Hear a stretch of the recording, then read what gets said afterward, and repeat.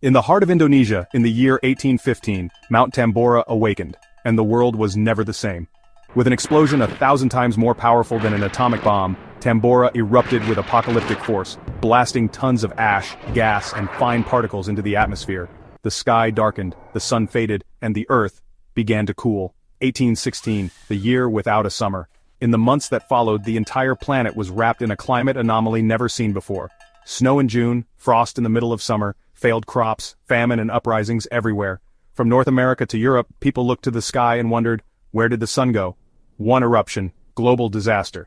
Tambora didn't just kill with fire and lava, it killed with hunger, cold and fear. It's estimated that over 100,000 people died directly.